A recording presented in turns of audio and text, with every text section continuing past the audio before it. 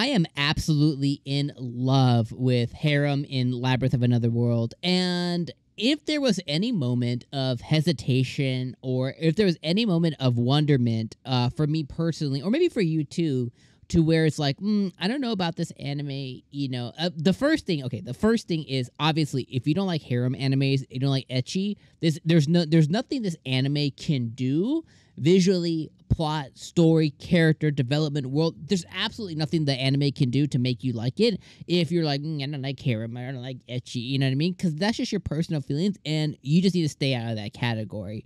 But you're here with me, so obviously you have to be mental to click on an anime called Harem in Another World and be like, I hope that they don't show too much boobies. You know what I mean? So I'm going to get that out the way first and foremost. You're crazy if you hear it. You're like, yo, I clicked on it for that. But regardless, I am in love with this. And the reason that I'm in love is this anime obviously follows Michio and follows him going through, every younger gentleman's fantasy, which is being not only isekai or reincarnated or beamed to another world, but he has the potential to create a harem in this other world, okay? And the differentiation, or where this derives from your normal protagonist, is we never really get to see what ends up happening later down the line. Do they procreate? Do they stop being a weeb? Do they stop being timid? Do they take action? Do they actually begin taking action on their desires? In some cases, that's why people like anime like Redo of Healer, because homeboy gets it on, constantly. Now I don't need to see all that in anime, but a little subtle hint that our boy or our girl got it in, or it went in, they got some action, a little hint of that every now and then is a good thing, to kind of be like, yo, don't be such a vanilla boring ass MC.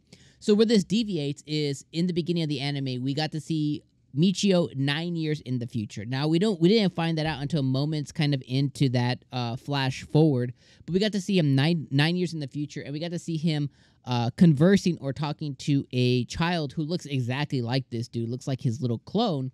And before we got to know that he had flash forward 9 years in the future, some of the questions I had was like, how did he procreate? How did he have a kid? He just got here like a week or two ago. You know what I mean? There's no way. And then we find out that, yeah, in fact, this is giving us a glimpse at, 9 years in the future, to where he comes back to the village that he had originally left. He gets to, he talks to the original horse that he did. He got to see the hay that he laid in, where he got his sandals for the first time. We got to see him interacting with the village that he had originally kind of got isekai'd into, and he interacts with this child, and he shows us a memory, or the anime shows us a memory of him having procreation ceremonies with this individual in this village here, who ends up obviously being the child's mother, who ends up being the person that he got with to, create this child. And I'm sure we're going to come across this girl later on. For how much we get of her, how important she is to the story, I don't know, because the way that this specific scene worked, and this is the most important scene, is why I'm taking the most time. The way this specific scene worked is he meets the kid, he greets the kid, he talks to the kid, he asks him how he's treating his mother, he gives him a weapon to protect his mother, and then the kid runs to his mother, talks to him like, hey, that guy over there gave this to me. He looks back, and then he basically warps away. So my questions from that specific scene is, the kid thinks daddy's dead. Did the girl or lady tell the kid that because she believes that? Like, she believes Michio died? Did she tell him that because Michio dipped out like a scrub and left his kid in his village? Does she believe that because maybe he left on a mission or something, a quest, and never came back? So there's so many different ways that truth or that lie could be, important in the future. And the second thing is, he did come back. Why not talk to this girl? Why not, drum up relations? Why not, I don't know, give a shit about your kid for a second? So there's so many different things to where it's like, okay, the anime may answer that later on. So I'm going to leave that as that there. But, it's kind of the questions that I had.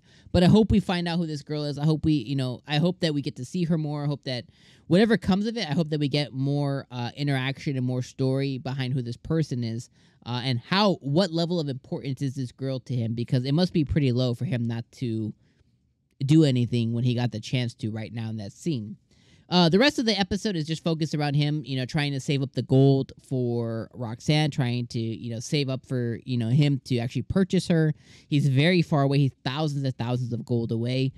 We get to see him struggling through the labyrinth, get to see him almost die, get to see him use the weapon, get to see him initiate some skills, get to see him initiate some jobs, kind of like Final Fantasy. And we get to see him just kind of get more familiarized with the systems that he has to use, the complex nature of it, as well as just him kind of trying to live in this brand new world. We get to see all of that development in this episode, which I thought was pretty good as well. Then we get to see the episode end off with, the bandit stuff and him finally say, I'm done. I'm effing done with going through these labyrinths. I'm going to go and take on some bounties to where he can actually earn some cash. And in his head, I already killed a bunch of innocent or potential, I already killed some bandits. What's a few more? So I think this anime is about to get spicy. So I'm excited for it. I think this episode, if there was any episode that would have give you a reason to continue watching, it was this episode here. And I was already hooked, but now I'm even further hooked, and I'm really excited about that. All right, my friends, I'm going to leave you guys on those thoughts there. Thank you for watching me for another week. This has been episode 2 of Harem in the Labyrinth of Another World. I will see you guys next Wednesday for more Harem goodness. And you guys have a great rest of your week. Peace.